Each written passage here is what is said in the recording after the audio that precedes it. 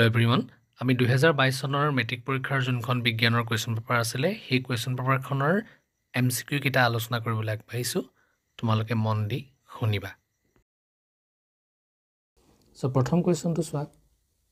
A solution turns red litmus blue its pH is likely to be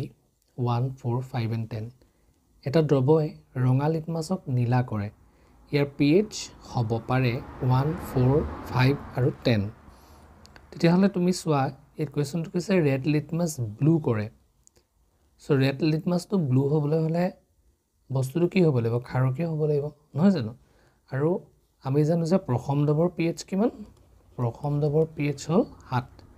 7তকৈ কম যদি হয় তেতিয়া হ'ব কি এসিড আৰু 7তকৈ যদি বেছি হয় তেতিয়া হ'ব কি বেছ বা খাৰক তেতিয়াহলে এটো যেহেতু ৰেড লিটমাছ পেপাৰ ব্লু হৈ গৈছে গতিকে এটো খাৰক হ'ব লাগিব চাৰিটাৰ ভিতৰত 4 নম্বৰটো হ'ব কাৰেক্ট আনসাৰ ঠিক আছে সো আমি পিছৰ কোৱেশ্চনটো যদি চাও পিছৰ কোৱেশ্চনটোত কি কৈছে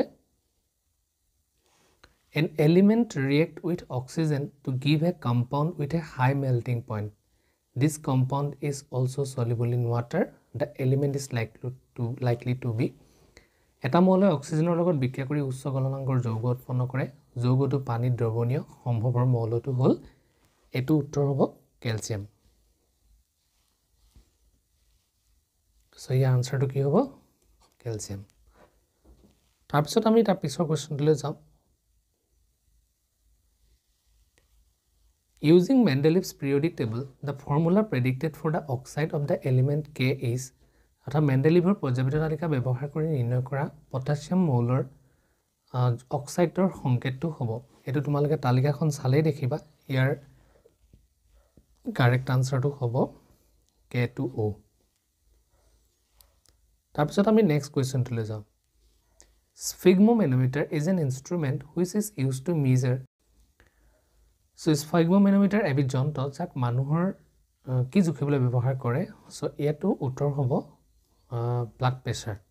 প্ৰেছাৰ জুখিবলৈ ব্যৱহাৰ কৰে sphygmomanometerটো কি কৰিবলৈ ব্যৱহাৰ কৰে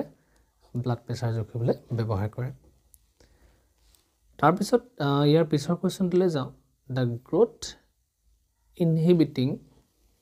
hormone found to be present in plant is মানে উদ্ভিদত থকা বৃদ্ধিৰোধক হৰমনবিধ হ'ল অক্সিন জিবাৰলিন সাইটোকাইনিন আৰু এপসিসিক এসিড ইয়াত আনসাৰ হ'ব এপসিসিক এসিড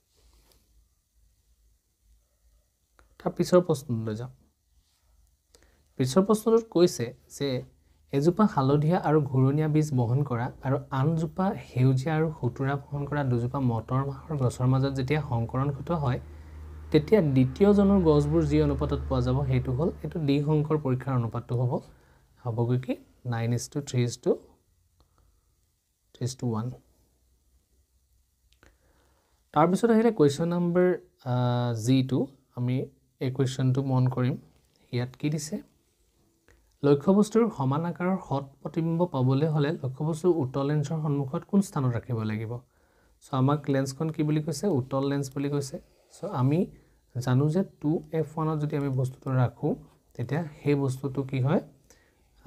2f2 ত এটা সেম সাইজৰ ইমেজ গঠন কৰে আৰু সমান আকাৰৰ হ'বলৈ হলে তেতিয়া আমি ক'ত ৰাখিব লাগিব টুৱাইস f1 ত বস্তুটো ৰাখিব লাগিব টুৱাইস f1 বুলি ক'লে কি হ'ব ফোকাস দৈৰ্ঘ্যৰ দুগুণ দূৰত্বত নহয় জানো এটো কিতাপতে আছে প্ৰশ্নটো সো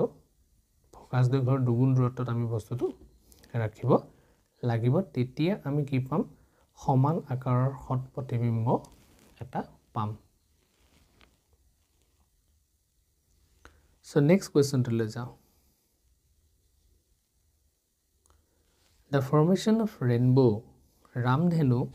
সূৰ্যৰ একে দিশত সৃষ্টি হয় সূৰ্যৰ বিপৰীত দিশত সৃষ্টি হয় বা সূৰ্যৰ দিশৰ ওপৰত নিৰ্ভৰ নকৰে ওপৰৰ এটাও নহয় ৰামধেনু সদায় সূৰ্যৰ বিপৰীত দিশত সৃষ্টি হৈছে কোনটো কাৰেক্ট হ'ব নম্বৰ 2 টো কাৰেক্ট হ'ব